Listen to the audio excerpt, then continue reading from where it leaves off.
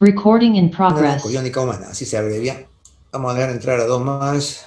Dos personas que estaban ahí tomando aquí. ¿Y qué hace esta hormona?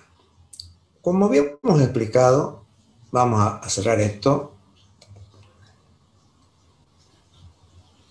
Habíamos dicho que en el ovario, vamos a hacer aquí un ovario. Este es un ovario y aquí va a estar el útero.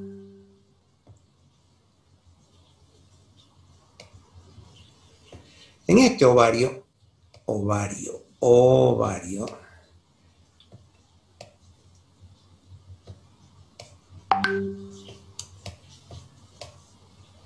habíamos dicho, empieza a madurar folículos. Y un folículo de estos, vamos a dejar entrar ahí, dos más que están ahí llorando para entrar. Va madurando un folículo, aquí, va creciendo, madurando. Llega un momento en el día 14 en que este folículo deja salir al óvulo. Y esa es la ovulación. Ovulación.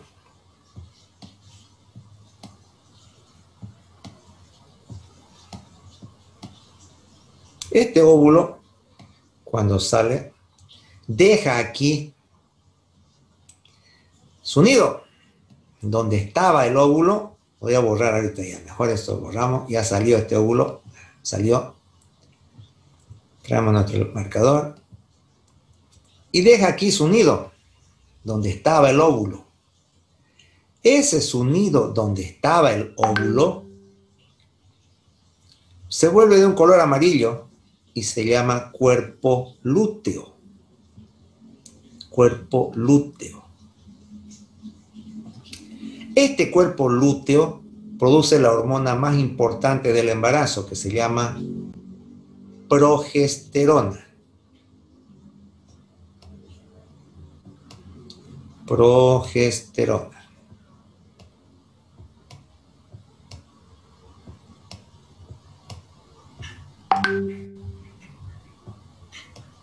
Y esta progesterona es la que se va a encargar de mantenerlo nutriendo y que esté bien alimentado el útero.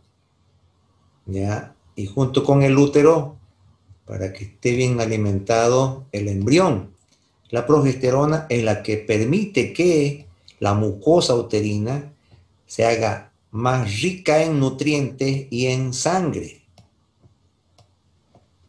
Esta progesterona producida por el cuerpo lúteo. Cuerpo lúteo. Entonces, una vez que hay el embarazo y que hay acá el embrión, aquí vamos a dibujar un embrión como una estrellita, ¿no? Este va a ser el embrión, que ya está aquí anidándose. Para que no se aborte, necesita que exista un estímulo grande de progesterona. Y ese estímulo lo tiene que dar el cuerpo lúteo. Pero el cuerpo lúteo, para que no se vuelva más chiquito, para que no se atrofie, para que siga creciendo y produciendo progesterona, esta gonadotropina coriónica humana es la que permite que se mantenga el cuerpo lúteo. ¿Hasta cuándo? Hasta cuando la placenta crezca lo suficiente, la placenta, ponemos placenta, y esta placenta, cuando ya crece, ya va a producir progesterona. Pero hasta mientras tiene que hacerlo el cuerpo lúteo. Si se saca el cuerpo lúteo, va a abortar. ¿Ya? Entonces, la sabia naturaleza se protege. El mismo embrión, este es su sincitio trofoblasto del embrión. Aquí está el sincitio trofoblasto, ¿no? Una de sus capas es el sincitio trofoblasto. Ese es el que se encarga de hacer producir esta hormona gonadotropina coriónica humana. ¿Para qué? Para que mantenga el cuerpo lúteo. ¿Para qué? Para que produzca progesterona. ¿Para qué? para que se pueda nutrir el embrión. Si no hay progesterona, no hay embarazo. Lady Ortiz. Y esta hormona es la que indica entonces que hay por un embrión. Y por eso es la que esta hormona se la usa para indicador del embarazo. Las pruebas de embarazo se basan en el diagnóstico de la presencia de esta gonadotropina coriónica humana. En la orina sale, en la sangre también. Entonces se puede sacar sangre y se detecta la gonadotropina coriónica, está embarazada. O en la orina, solo que en la orina hay que esperar más días. En la sangre se espera menos días. Y en cambio, para hasta que aparezca en la orina, tiene que pasar más días de embarazo. Pero hay esas pruebas, ¿no?, que venden así como unas tiritas, todas esas cosas que son bastante eficientes son esas pruebas, ¿ya? O sea, sirven para detectar esas pruebas que se hacen en orina, y lo que detecta es la presencia de esta gonadotropina coriónica humana. Además de eso, la placenta va a producir esta otra hormona, somatomamotropina, que antes se llamaba lactógeno placentario.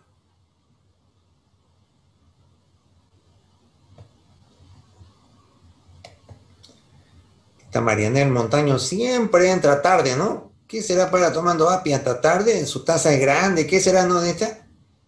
Esta Marianela Montaño, ¿por qué siempre está tarde? Decirle a tu mamá que te dé api en taza más chiquita, o que no te lo dé muy, que te lo enfríe.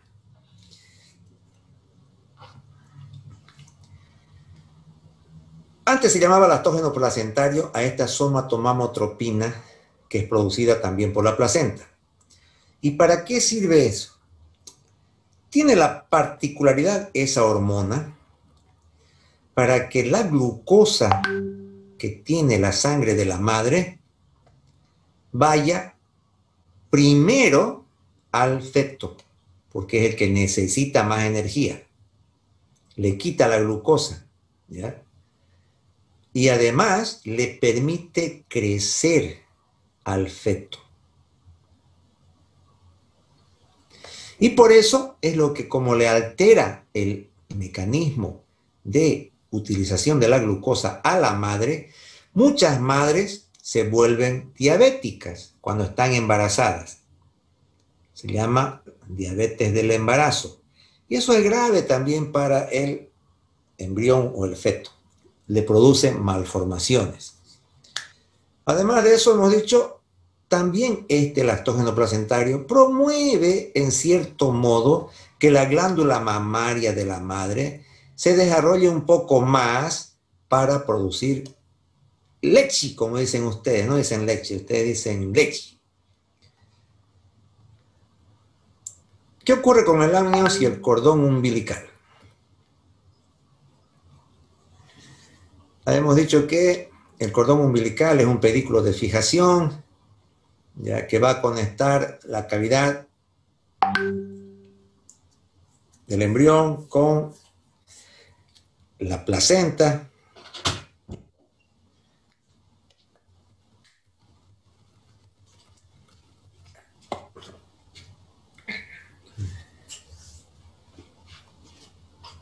Entonces, esta cavidad amniótica que crece, va a producir posteriormente el cordón umbilical, ¿cierto? El cordón umbilical primitivo, que por un lado va a tener el pedículo del saco vitelino, los vasos sanguíneos umbilicales, que son los importantes, vasos sanguíneos umbilicales, y además, inicialmente hemos dicho que dentro del cordón umbilical están las asas intestinales. O sea, normalmente en las primeras semanas están las asas intestinales dentro del cordón umbilical. O sea, eso se llama una hernia fisiológica. ¿Por qué? Porque es normal.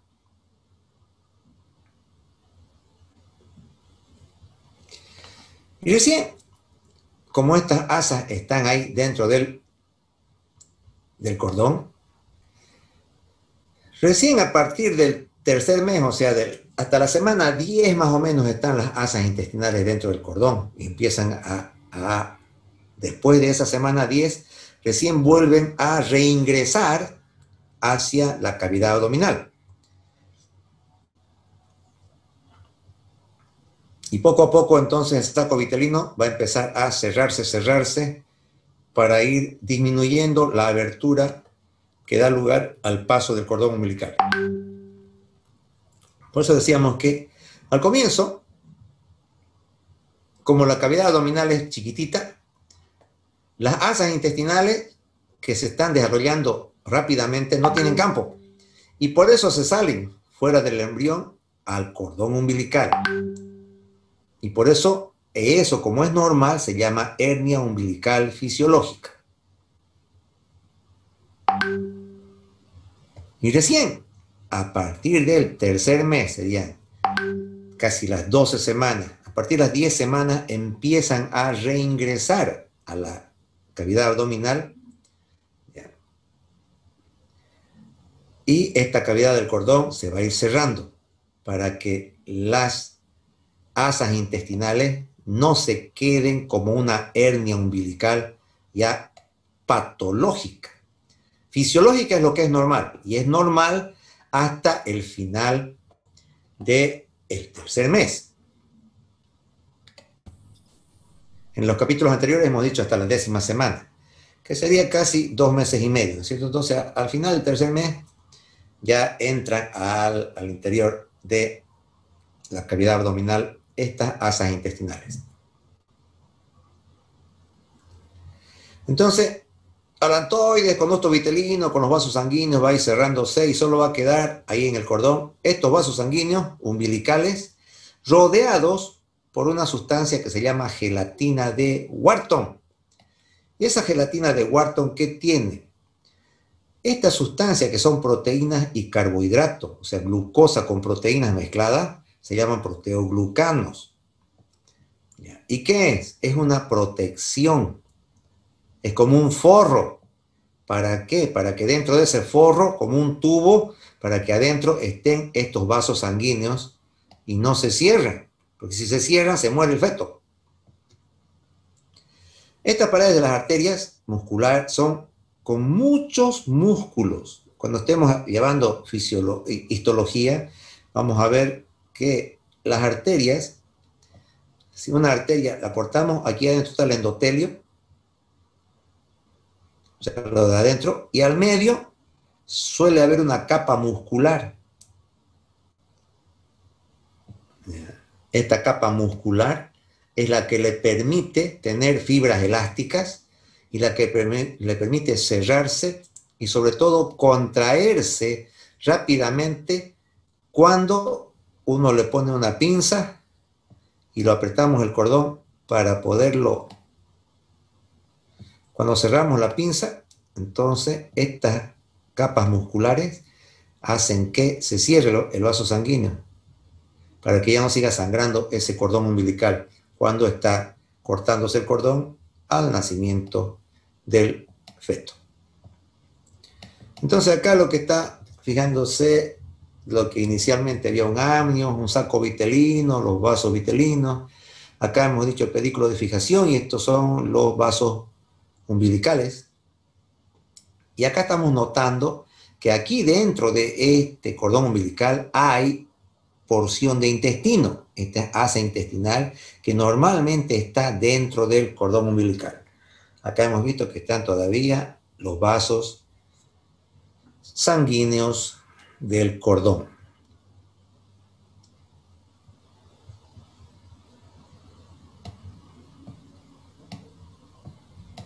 Ya si hacemos un corte del cordón, vamos a ver que hay 2 arterias y una vena.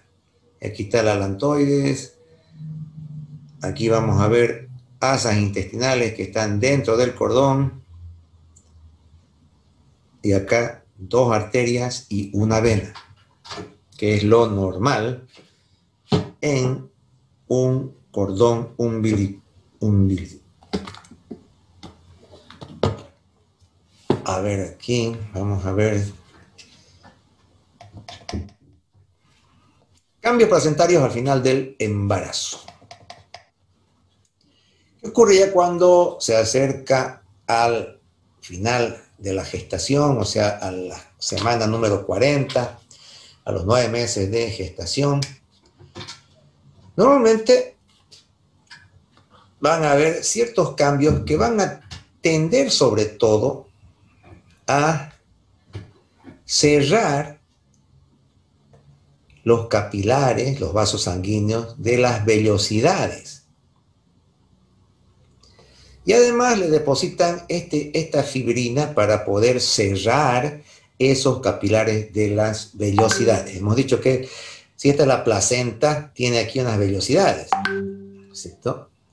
Unas vellosidades que son las que entran a la mucosa uterina. Esta es la placenta, aquí pongo placenta, estas son vellosidades, y estas vellosidades han penetrado a la mucosa uterina.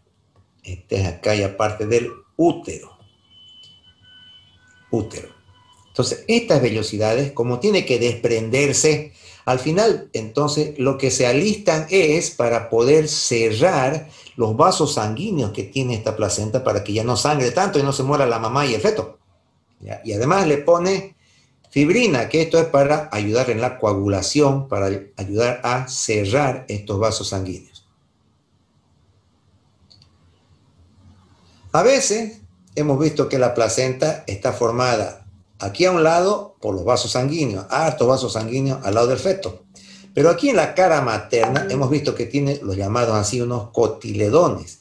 Y a veces el cerrarse estos vasos sanguíneos, cuando se cierran estos vasos sanguíneos al final ya de la gestación, suele haberse que puede haber un infarto. Es decir, faltarle sangre a alguno de estos cotiledones. Y por eso ese cotiledón se pone así amarillo, blanquecino, cuando ya no le llega sangre. Líquido amniótico. El líquido amniótico está rodeando al feto. Si aquí dibujamos un feto, aquí va a estar su nariz, aquí va a estar su boca, aquí va a estar su oreja, aquí va a estar su oreja y aquí va a estar su cuerpo.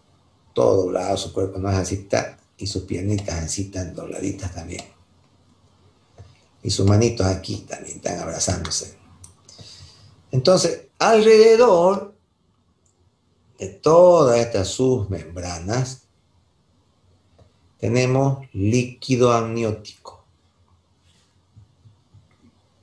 Líquido amniótico. Este líquido, como es líquido, entra pues no por su boca, por su nariz y entra normalmente a su intestino y entra también a su pulmón. O sea, es normal que el pulmón tenga líquido. Es normal, ¿por qué? Porque el feto adentro puede estar con la boca abierta y las narices, las fosas nasales también abiertas. Y además de que hace ejercicios de respiración y hace ejercicios de deglución. ¿Ya? Entonces, y esto va subiendo. 10 semanas tendrá unos 30 ml, o sea, poquito. Y al nacer más o menos casi tiene entre 800 a 1000 ml. Al comienzo, ¿esto para qué le sirve sobre todo? Es una almohadilla de protección. ¿Para qué? Para los movimientos bruscos, los golpes que puede tener la madre, pero sobre todo también para que estas membranas no se prendan al embrión o al feto. Entonces le deja un espacio líquido para que el feto esté aquí adentro nadando. Porque cuando hay líquido se puede prender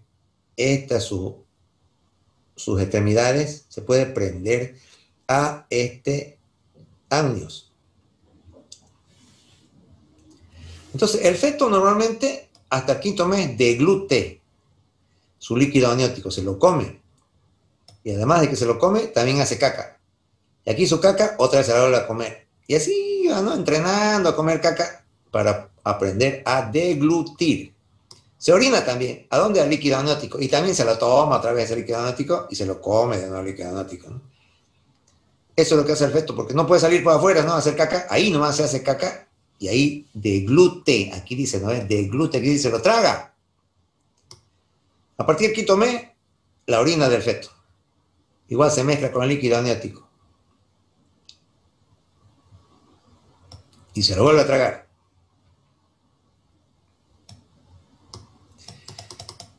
Estas membranas coriónicas que hemos visto, esta membrana, también le sirve, en el momento del parto, se pone así, se pone en esa forma, así de una cuña. ¿Para qué? Para ir abriendo el canal del parto, o sea, la vagina materna, el cuello uterino, se va abriendo por esta forma de cuña que tiene esta membrana corioamniótica, esto que recubre al feto. Y el líquido sirve para ayudar a empujar y forma aquí así como un cono para que esto vaya empujando y abriendo el espacio para poder nacer. ¿Cuáles son las anomalías que tiene ese cordón umbilical? Puede tener de diámetro entre 1 a 2 centímetros, o sea, más o menos ya 1 centímetro hasta aquí. Puede ser así de delgadito o puede ser hasta aquí, más o menos así, son 2 centímetros. En mi tele, no sé cómo lo verán ustedes, ponen en su celular. ¿Cuánto tiene de largo? Entre 50 a 60 centímetros de largo. Y tiene un aspecto así como si tuviera una especie de unos nudos. Pero que no son nudos, sino que parecería, o sea, un cordón, si nosotros vemos aquí, tendría así unas cositas, así como unos nudos.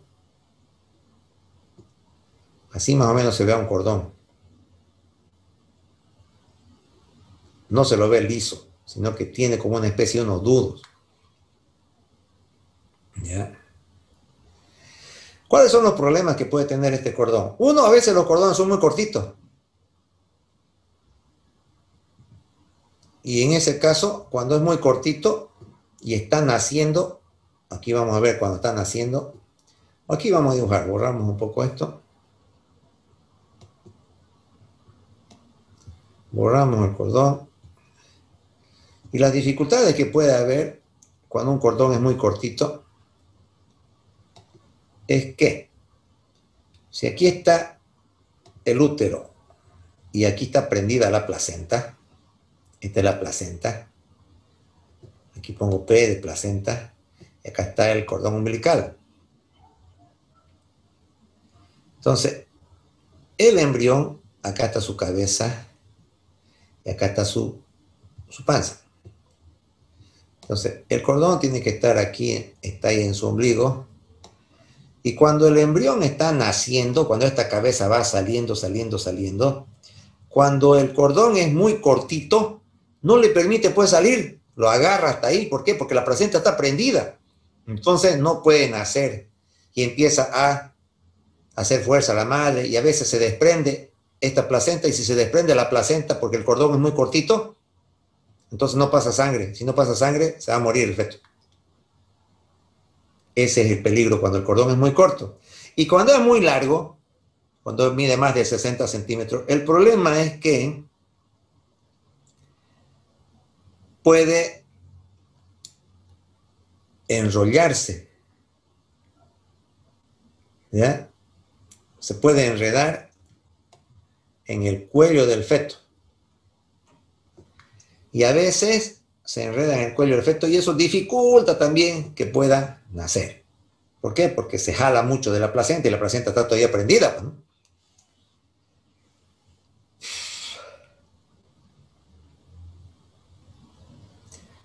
Normalmente hemos dicho en el cordón hay 2 arterias y una vena. 2 arterias y una vena. Solo que a veces, y esto es frecuente, 1 de cada 200 tiene solamente una arteria umbilical. Y cuando es así, hay que pensar en que puede tener defectos cardíacos o además puede tener problemas de faltas de riñón.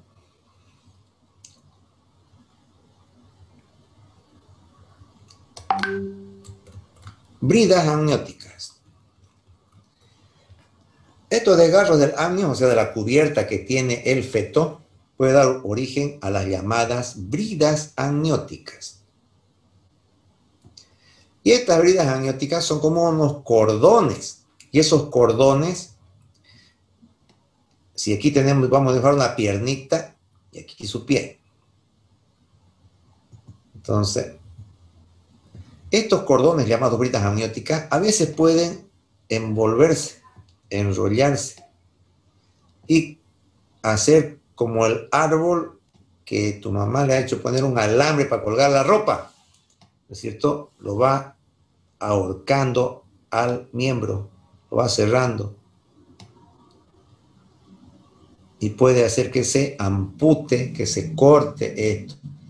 ¿Ya? Pueden ser amputaciones porque se constriñe alrededor. Además de eso, también estas bridas amnióticas a veces están en la cara y no dejan que se forme correctamente la cara. Pueden tener problemas de los labios leporinos. Esas cosas pueden también ser causadas por estas bridas amnióticas. No se sabe, ¿no?, cuál es el origen en realidad de esas bridas amnióticas. Vamos a ver la figura 8.17.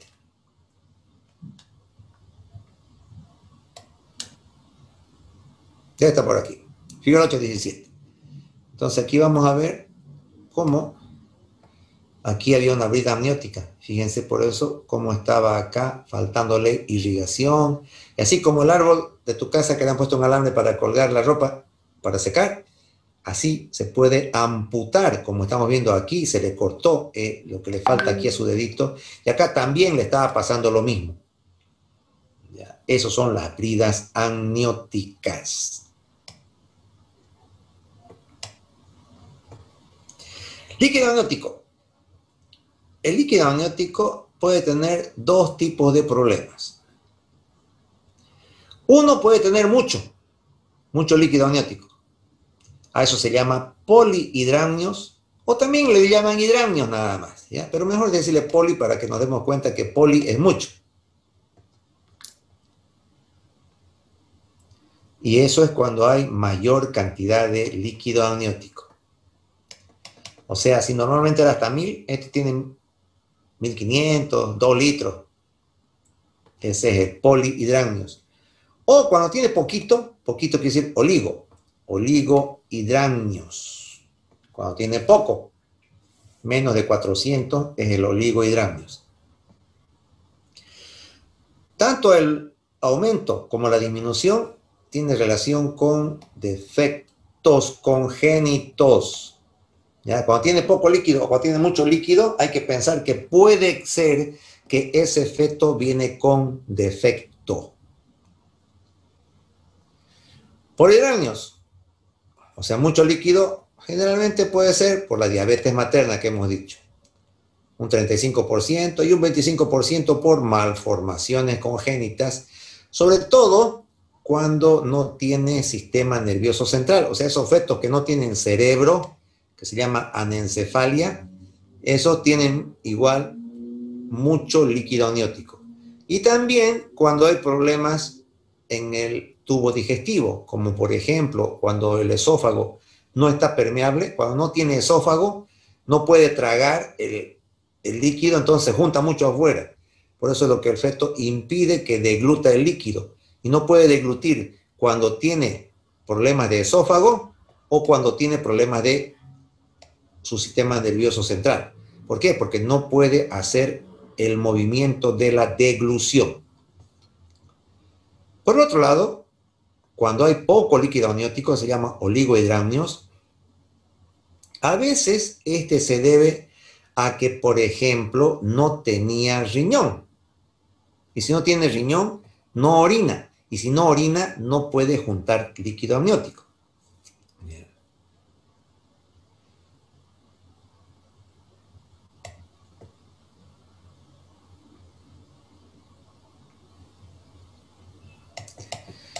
Cuando no hay líquido amniótico, como hemos dicho y les había explicado al comienzo, el feto respira ese líquido y ese líquido entra al pulmón y le ayuda a a dilatarse, le ayuda a crecer, se entrena a respirar. Pero cuando no hay líquido, entonces no puede pues, meterlo eso, no puede meter el líquido al pulmón. ¿Y eso qué va a traer? Un menor desarrollo del pulmón y ese paciente se va a morir. ¿Ya? Aparte de eso, si estamos viendo nosotros que aquí tenemos el útero, aquí está el cuello uterino, y acá va a estar el feto dentro de sus membranas. Acá está el fetito, sus piernitas y sus bracitos. Normalmente, estas membranas están íntegras hasta el momento del parto, porque hemos dicho que esta membrana ayuda, aquí se llena de líquido y empieza a empujar para abrir el cordón umbilical.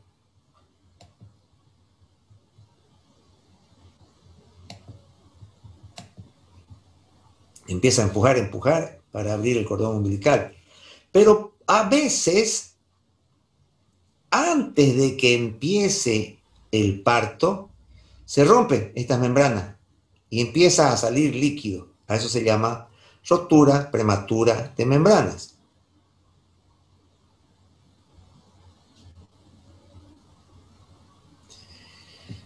A veces puede ocurrir cuando el fetito está muy prematuro.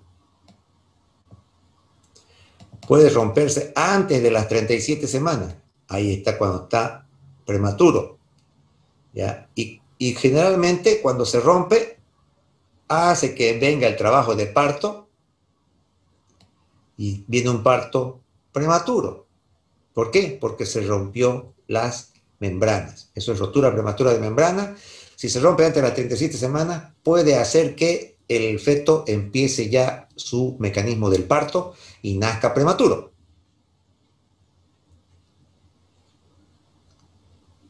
Hay ciertas causas, ¿no? La mayoría de ellas se desconoce, pero entre los factores que ayudan es cuando la mamá ha tenido antes un primer hijo con rotura prematura. O también es más común en la raza negra, o cuando la madre fuma, o cuando la madre tiene infecciones, o cuando hay mucho líquido. También se puede romper más rápido.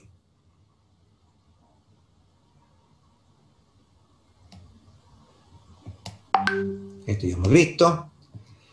Membranas fetales en gemelos. Estos embarazos múltiples, ya sean 2, sean gemelos, o 3, los trillizos, normalmente se ha ido aumentando. ¿Por qué?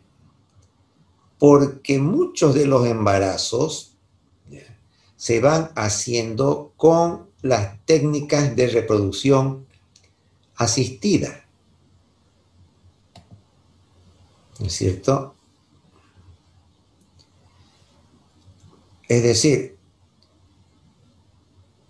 los tratamientos para la fecundidad, estos tratamientos que se hacen con las técnicas de reproducción asistida, le meten al útero más de un embrión, más de un óvulo fecundado, para tener más opciones de que exista crecimiento, de que se pueda llevar adelante el embarazo. Entonces, el ginecólogo que hace este tratamiento de reproducción asistida, que hemos explicado en clases anteriores, le meten al útero, que han preparado primero con hormonas, le meten más de un embrión. ¿Por qué? Porque se ha visto que a veces le ponen uno y se aborta. Pero cuando le pones 2, 3, 4, 5, le ponen, entonces puede que aborte 4 y quede un hito. O a veces aborta 3 y quedan 2, ¿no? O a veces solo abortan 2 y quedan 3.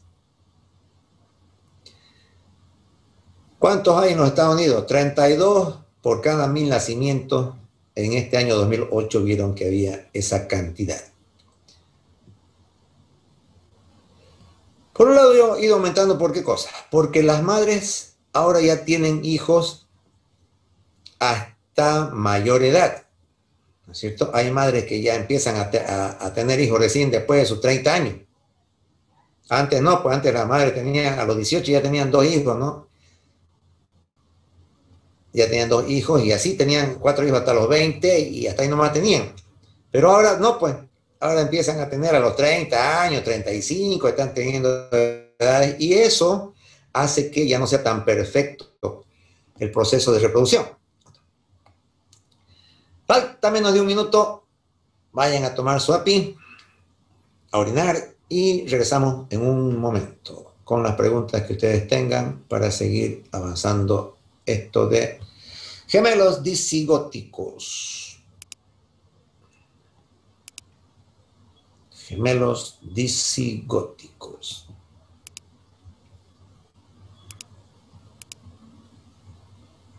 Cuando es que han habido 2 óvulos con 2 espermatozoides, o cuando es que había un solo óvulo con un solo espermatozoide que se dividió. Aquí vamos a hablar entonces, vamos a dejar entrar estas otras 2 personas más.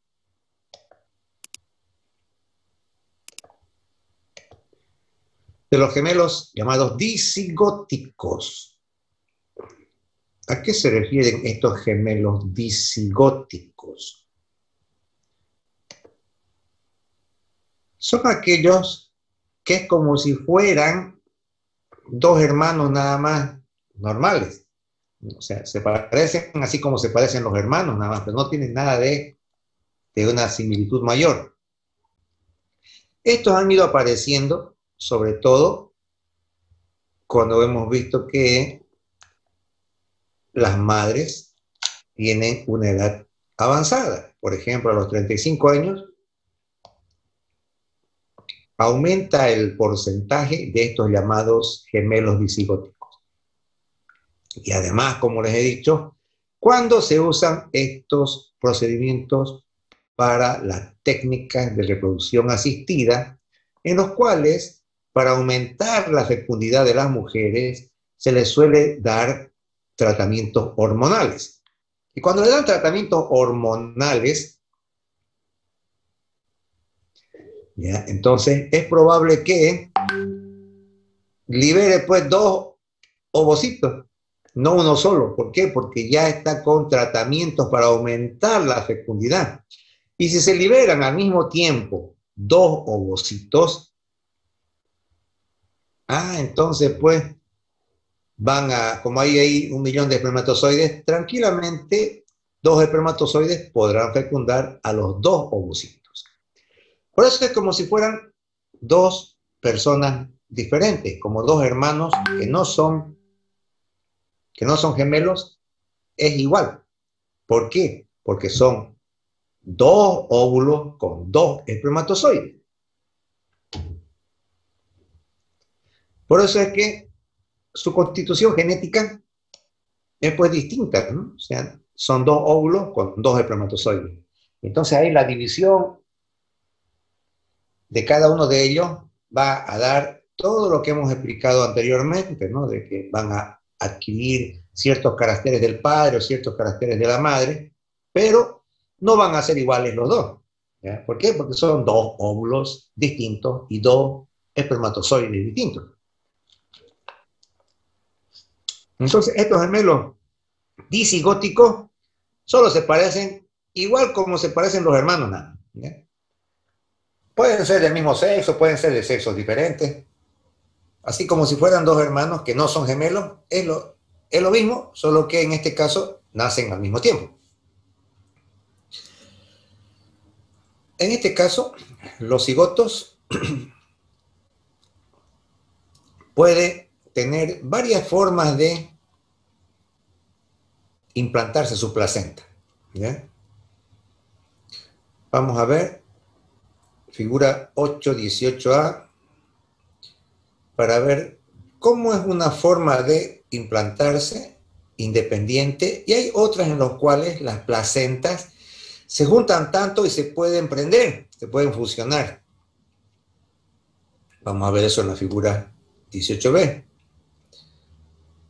Incluso cuando se fusionan las placentas, puede dar lugar, estamos hablando de que son 2 óvulos con 2 espermatozoides, que son 2 seres genéticamente distintos, Por eso es que uno de ellos puede que sea el grupo de la mamá, digamos que sea 0. Otro de ellos puede que sea el grupo del papá, grupo A. ¿Ya? O a veces los gemelos, cuando las placentas han estado muy cerquitas y se han unido, se han fusionado, puede tener cada gemelo el grupo 0 y el grupo A. A eso se llama mosaicismo eritrocitario. Tiene 2 tipos de eritrocitos. ¿Por qué? Porque en las placentas que se unieron tanto, se han intercambiado también los glóbulos, mejor, los glóbulos rojos.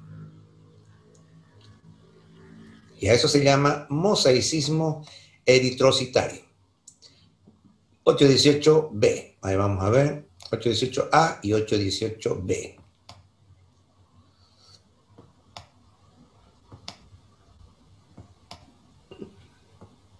818A. Entonces aquí vemos, cada gemelo tiene aquí su placenta y el otro tiene también su placenta. Cada uno tiene su saco vitelino aparte y su placenta aparte. Eso es una de las formas que puede existir en estos gemelos. Pero la otra, puede que las placentas se junten tanto como aquí y se fusionen. Aquí están juntitas las 2 placentas. Pueden tener cada uno 2 cavidades, pero como las placentas están tan juntas, se pueden fusionar, se pueden prender. Y en ese caso, los glóbulos rojos que eran de un grupo de este, pueden aquí mezclarse con las de este otro.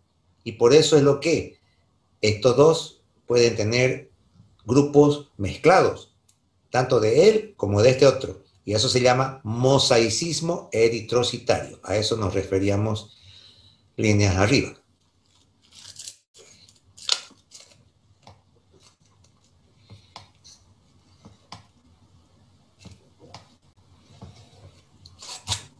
¿Cuáles son los gemelos monocigóticos?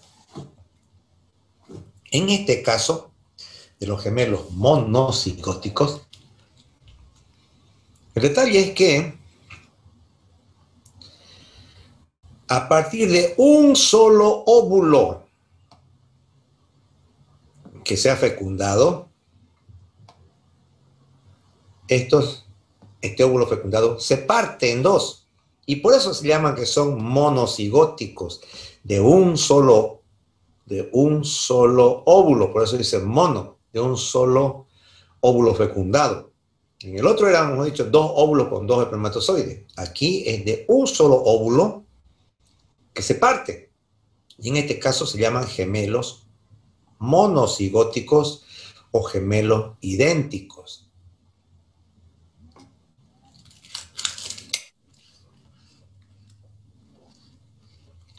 Entonces, este cigoto, este óvulo fecundado, se puede partir en 2 en distintas fases del desarrollo. Generalmente se piensa que eso ocurre cuando estamos en etapa de solamente 2 células y ahí es donde se parte. Y se va una célula para cada lado.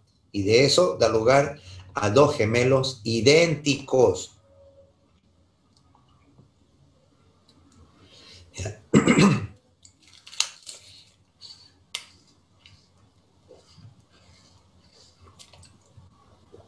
Vamos a ver.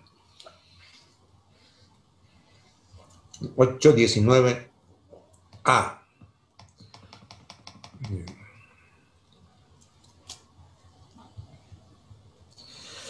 ¿Cuál es la característica de estos gemelos?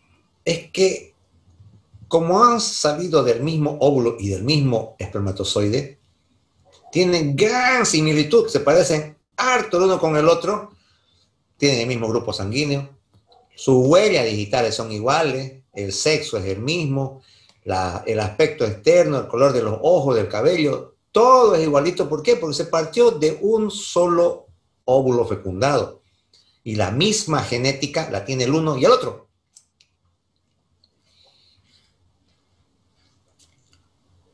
Acá está hablando entonces, vamos a admitir Ahí están los compañeros.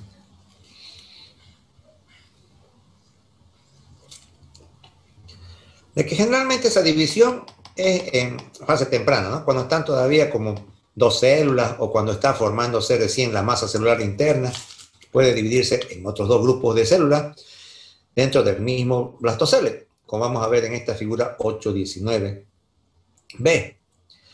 Entonces, cada uno de los embriones puede tener una placenta y una cavidad coriónica compartida. A veces pueden tener dos cavidades amnióticas independientes, ¿ya? O a veces una sola cavidad amniótica. Vamos a ver acá las figuras 8.19b y 8.19c. Entonces, cuando se suelen dividir antes de que salga la línea primitiva que hemos explicado nosotros cuando están formándose así, este es el embrión alargado, aquí tiene la fosita primitiva, y antes de que se forme esta línea primitiva, es lo que se parte en dos, ¿ya? En esos casos puede haber dos embriones con una sola placenta, con un solo saco, ¿no? Coriónico y amniótico. Los trillizos, que son raros, uno de cada 7.600 embarazos salen trillizos o cuatrillizos. Generalmente hemos dicho que es por la reproducción asistida.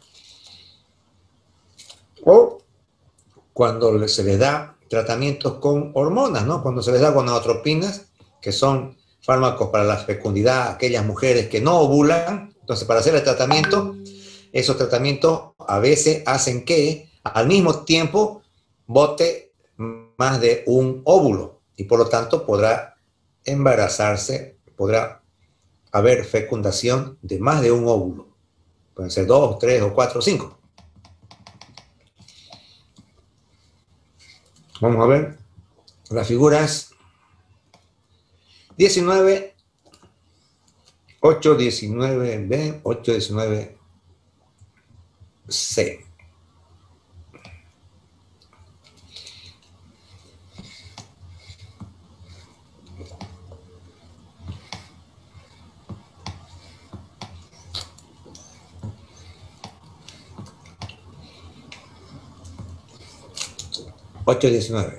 Entonces, aquí nos está mostrando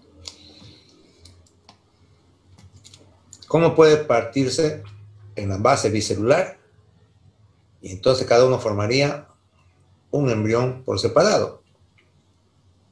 O también puede ser que en un solo saco tengamos los dos embriones. O puede, ¿ya? Dos embriones separados.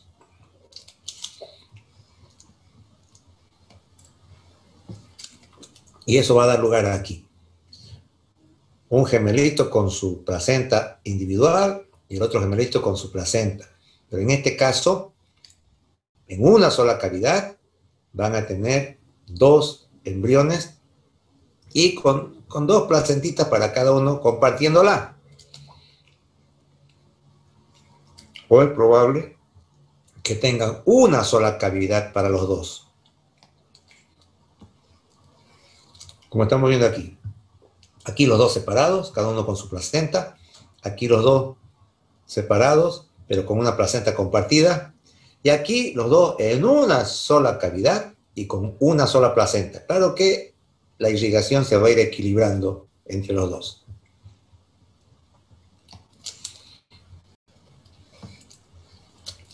A veces suele ocurrir que alguno de ellos tiene un corazón más potente y entonces ese le manda más sangre al otro, al corazón más débil. Y en esos casos, entonces, uno, el que recibe más sangre, se hace más grande, más pesado. Y el otro, el que tiene el corazón más poderoso, queda más chiquitita.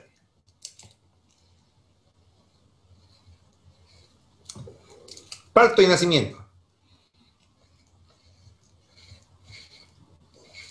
Normalmente, hasta las 34 o 38 semanas de la gestación, normalmente, el útero no responde a los estímulos para el parto. Generalmente está flácido, no tiene contracciones.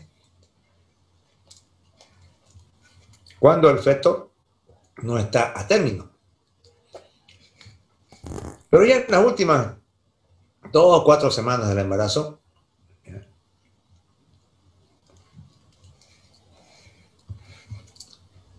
ocurre que va a empezar a engrosarse el miometrio en el fondo uterino y sobre todo se va a hacer más blandito en la parte inferior y en el cuello. Se ablanda ya el cuello en las últimas semanas para que esto pueda facilitar el trabajo de parto. Hay 3 fases en el trabajo de parto. Fase 1, borramiento y dilatación del cuello uterino.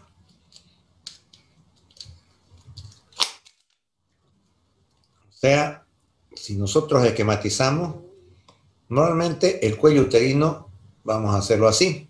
Este es el cuello uterino. Aquí está el útero hacia arriba. Y acá está la cabeza del feto. En esta primera fase, llamada de borramiento, esta cabeza del feto, y si no se ha roto la membrana, entonces la membrana, con su líquido amniótico, va a empezar a abrir. Y este cuello uterino se va a ir borrando. O sea, se va a ir formando, se va a ir haciendo así.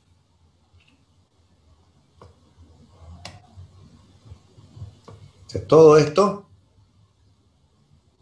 desaparece. Se va haciendo más delgadito y se va haciendo el útero ya solamente así. El cuello queda así borrándose y abriéndose. Así queda el cuello uterino. Todo esto que he marcado acá en la llave, esto se borra. Y el útero se queda hasta aquí. Eso es lo que estoy esquematizando y aquí está la cabeza. Entonces, cuando va a ocurrir esto, el fenómeno del parto, el médico lo que hace es, si esta es la vagina, mete su mano y mete su dedo.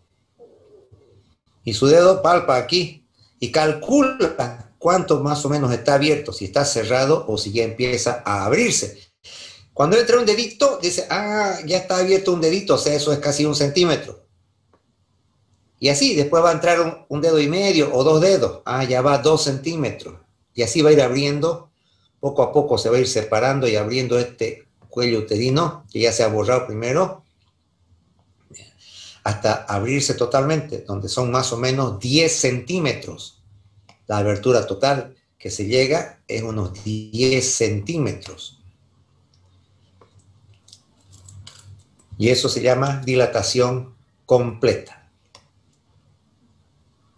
Esa es la primera fase llamada de borramiento. La segunda fase ya es cuando se expulsa al feto. La segunda fase ya el feto va a nacer.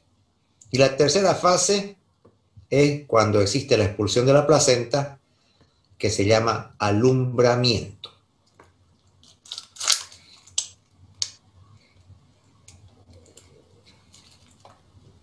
Como hemos visto, esta fase 1 del borramiento es debido a ¿qué? A que las contracciones del útero van a empujar a este saco vitelino contra el útero, ¿ya?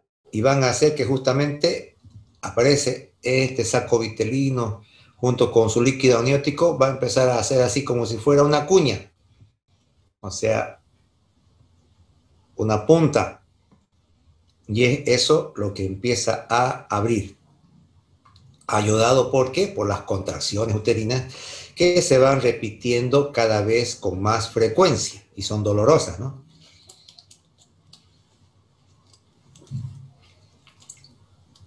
Cuando ya no hay esta bolsa, si se ha roto la bolsa, entonces directamente la cabeza del feto es la que empieza a empujar.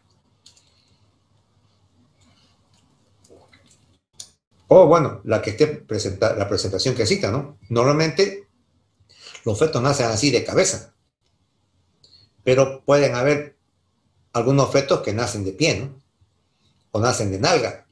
Entonces, la presentación, sea la cabeza, los pies o la nalga, eso es lo que va a empezar a abrir el cuello uterino, a dar la fase 1. Generalmente, lo normal es que sea la cabeza, la que primero sale. La fase 2, o sea, la expulsión del feto, también, esta expulsión del feto en la fase 2 es producto de las contracciones uterinas. Pero aparte de la contracción uterina, ayuda mucho la contracción de los músculos abdominales. Cuando la mujer ha hecho ejercicios y tiene buenos abdominales, entonces esta fuerza abdominal es la que ayuda para que pueda nacer el feto. El útero solito necesita de la ayuda de los músculos del abdomen materno para que pueda permitirle botar. Estamos hablando de un feto, de un parto de la primera vez, ¿no? Porque ya después, cuando tiene varios hijos, la mujer ya más facilito, ¿no? O sea, ya todo está mucho más blando, ya está abierto. Entonces ahí ya los partos son mucho más fáciles, más rapiditos. Pero cuando es la primera vez, entonces tiene que el útero contraerse para empujarlo al feto y además tiene que ayudarle los músculos abdominales. O sea, haga fuerza, le dicen, puje como haciendo caca, así le dice el ginecólogo, y las mujeres ahí se ponen a pujar y se hacen caca muchas de ellas, ¿no? Por eso lo que es conveniente, antes de entrar al parto, les ponen enema. ¿Para qué? Para que ya no tengan caca, pues porque no, para que no salga aquí con caca y no se mezcle y no se infecte el feto. Así de grave puede ser ese momento. Y en la fase 3, ya cuando nació el fetito, para que exista la expulsión de la placenta y que se llama el alumbramiento, también las contracciones uterinas y la presión intraabdominal ayuda a que se desprenda la placenta y pueda nacer esa placenta.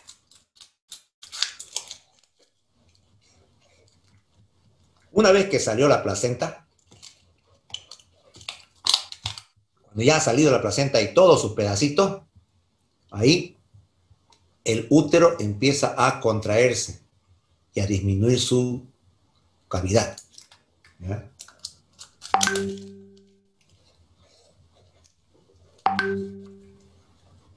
Al comienzo, las contracciones son cada 10 minutos. Después, cuando aumenta la fase de trabajo de parto, cada minuto o menos de un minuto hay las contracciones. ¿Y duran cuánto? Duran entre 30 a 90 segundos la contracción. Ya, o sea, el útero se contrae así entre 30 segundos hasta 90 segundos y hace avanzar un poquito, otro poquito. Y ya son seguiditas las contracciones, ¿no? Casi menos de un minuto empiezan las contracciones ya en la segunda fase del parto, cuando está expulsándolo al feto.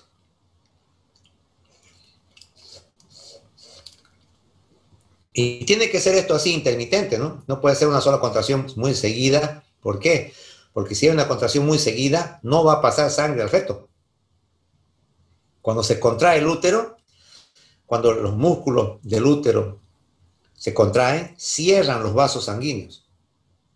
Entonces en ese momento no pasa sangre, no pasa oxígeno, se puede morir el feto si el útero está mucho tiempo contraído. Por eso normalmente el útero se contrae cada minuto y dura unos 30, 90 segundos nada más lo que se contrae y después hace una pausa para que entre otra vez sangre, lo oxigene al feto y nuevamente el útero se contrae y nuevamente se cierran los vasos sanguíneos, ¿no?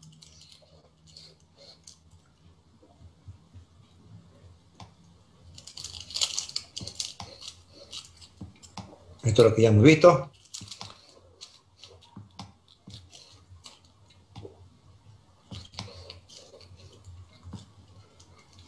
Y acá lo que hemos dicho, ¿no?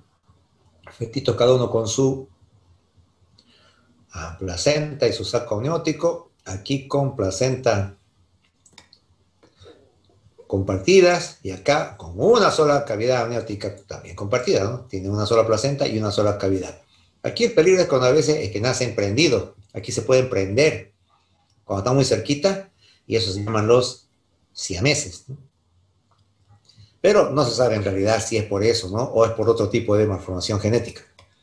Lo que le estoy diciendo es una posibilidad. ¿Cuáles son esas anomalías que se presentan en los gemelos? Cuando son gemelitos, hay elevada mortalidad, ¿ya? Y se enferman harto esos gemelitos. O sea, cuando son partos de 2 o de 3, es bastante peligroso para los pacientitos, porque hay más malformaciones. Además, cuando son más de uno, nacen chiquititos, pues, ¿no? Se nacen prematuros. ¿Por qué? Porque el útero no puede desarrollarse tan grande. El útero aguanta hasta 3 kilos, 4 kilos, generalmente. Pero si son 2 y se aguanta hasta 3 kilos, entonces cada uno va a nacer de 1,5 kilos, pues, ¿no? Y si son 3, cada uno va a nacer de 1 kilo. Entonces, eso es lo que hace que los embarazos múltiples puedan tener mucho problema de mortalidad y de enfermedades en el momento del nacimiento. Y como les he dicho, sobre todo hay mucho riesgo de nacimiento prematuro. Nacen prematuritos, ¿por qué? Porque ese útero, ya que está grandote, si fuera un solo fetito, tiene que tener 3 kilos ese feto, entonces no hay problema. Pero esos 3 kilos se alcanzarían cuando los 2 fetos tengan 1,5 kilos. Ya son pues prematuritos, ¿no? O si son 3, cuando cada uno sea de 1 kilito. Entonces, por eso es lo que se desencadena más rápido el parto. ¿Por qué? Porque el útero está creciendo y se hace muy, muy grande, muy rápidamente. Aunque los fetitos adentro están todavía chiquititos, pero no va a esperar, pues no, a que los 3 tengan de a 3 kilos. No, 9 kilos sería de 3 fetos grandotes. No hace eso el útero. Bueno, lo que les digo es lo que normalmente ocurre. Hay mujeres que pueden tener, pues, mellizos que nacen de 3 kilos. Claro que sí, pero eso es lo raro. Lo común es que nazcan prematuros, más chiquititos, más livianitos, porque el útero, sobre todo de las mujeres que están teniendo hijos por primera vez, no se abre tanto.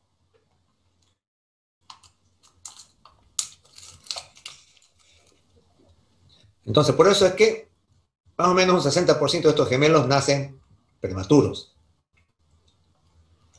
Y por eso es lo que tienen peso bajo al nacer. Y por eso, por ser prematuro y por peso bajo, son de alto riesgo esos embarazos. Y como son de alto riesgo, la mortalidad pues es 3 veces mayor, ¿no? Que cuando nacen un solo feto. A veces, estos gemelitos, ¿ya?, no nacen todos vivos, ¿ya? Muchos gemelos mueren antes del nacimiento. Y han visto incluso que casi un 29% de las mujeres con gemelos, ¿ya?, generalmente no llegan a nacer.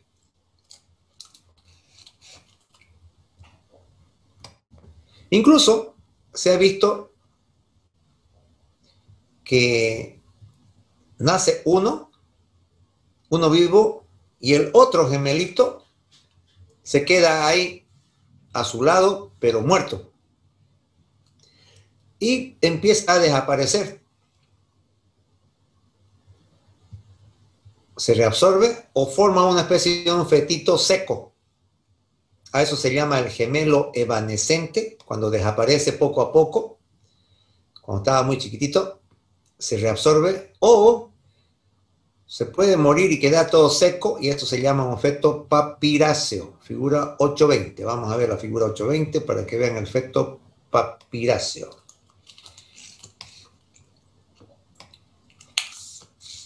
$8.20.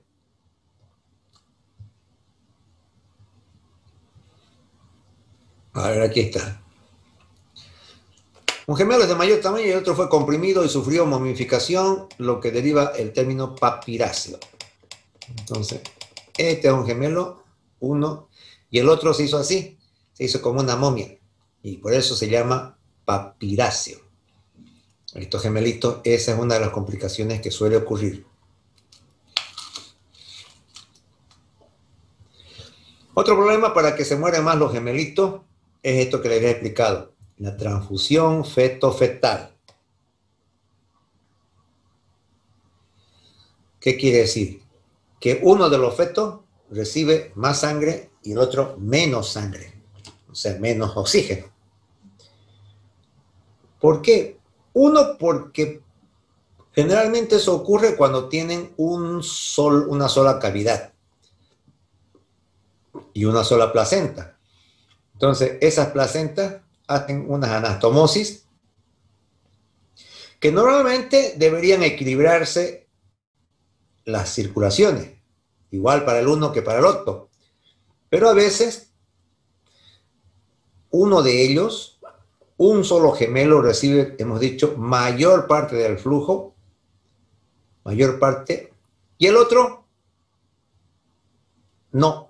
Y por eso el otro se queda más chiquitito. O se muere o nace más chiquitito. Por eso uno puede nacer de mayor tamaño que el otro.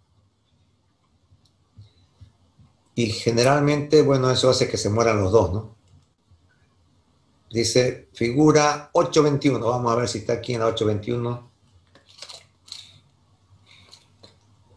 Aquí está. 821. Este es el síndrome de transfusión feto-fetal. Cuando no estaba bien equilibrada la distribución de sangre. O sea, aquí la placenta a veces no manda igual cantidad de sangre para el uno que para el otro. A este le llega más poquita sangre y por eso quedó más chiquitito. Y a este otro le llega más. O también a veces se ha visto porque este tiene un corazón más potente y por eso bombea más sangre que le pasa a este. Pero según el libro le echa la culpa más a estas diferencias en la placenta. Puede que su placenta sea con menos sangre, o sea, tenía menos irrigación, y este tenía más irrigación, más grandota su placentota. Y por eso este nació más grande. Y esas son las transfusiones llamadas feto-fetal, o sea, este feto le está transfundiendo más sangre a este otro.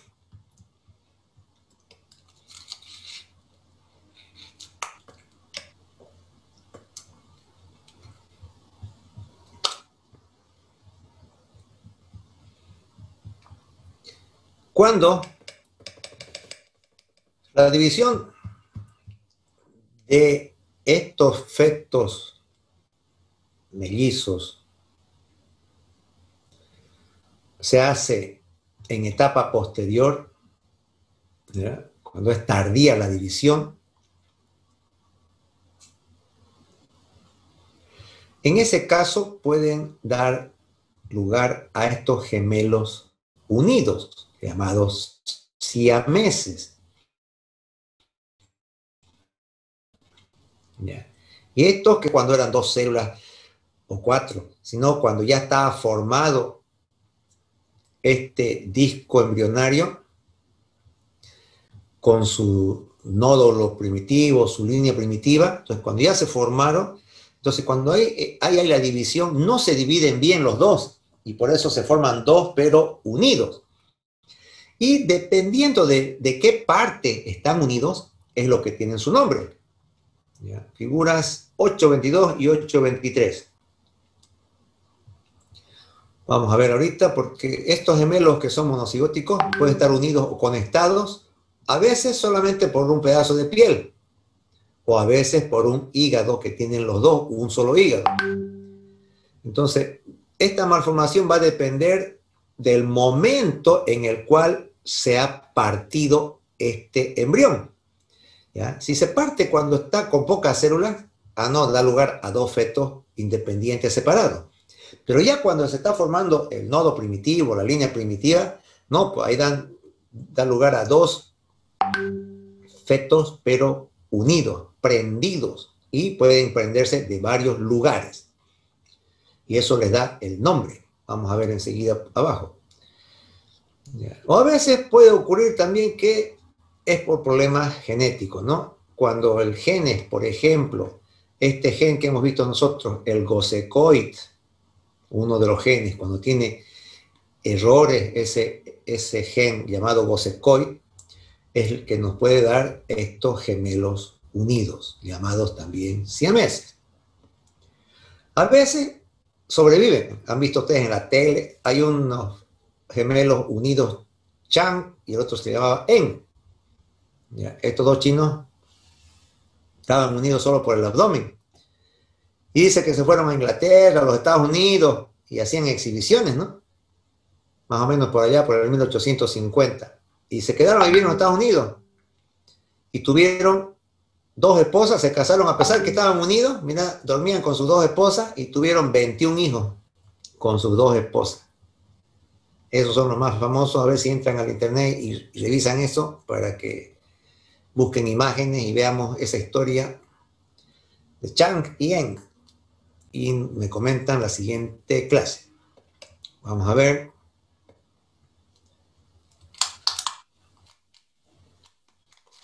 Esos gemelos que estaban viendo en la... Aquí están. Esto es lo que nos indica el nombre, ¿no? Si están unidos por el tórax, se llaman toracópagos, o pigópagos cuando están aquí por la espalda, o craneópagos cuando están unidos por el lado del cráneo, ¿no? Pagus es unidos. Si no comparten órganos vitales, los podés separar, ¿no? Pero si están compartiendo un solo órgano vital, no, pues, ¿no? Si lo separás, uno va a morir y el otro va a quedar vivo.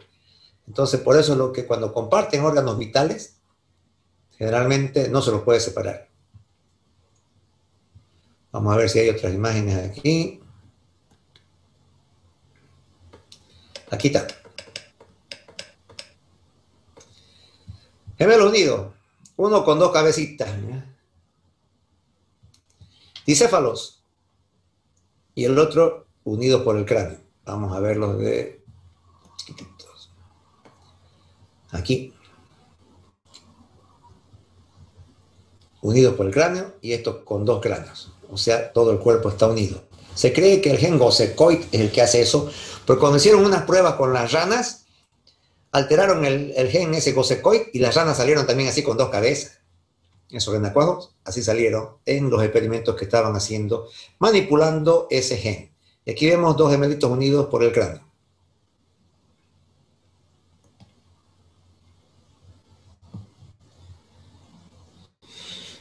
Falta menos de un minuto. El miércoles no vamos a pasar clases porque hay unas actividades por las cuestiones estos de las elecciones. No creo que pasemos el miércoles, ya nos vamos a ver el siguiente lunes. Vayan leyendo, en cuanto acabemos esto van a dar el primer parcial. Y no se olviden de votar por Reinerio. Bien, jóvenes, falta menos de un minuto, quedamos en eso. Miércoles no pasamos, el próximo lunes sí. Vayan leyendo, ya daremos examen en cuanto acabemos el capítulo 9. ¿Cuándo más o menos se va a acabar el capítulo para ir? Será por unas 2 semanas, ¿no? La que ya pueden dar examen, quizás la otra semana.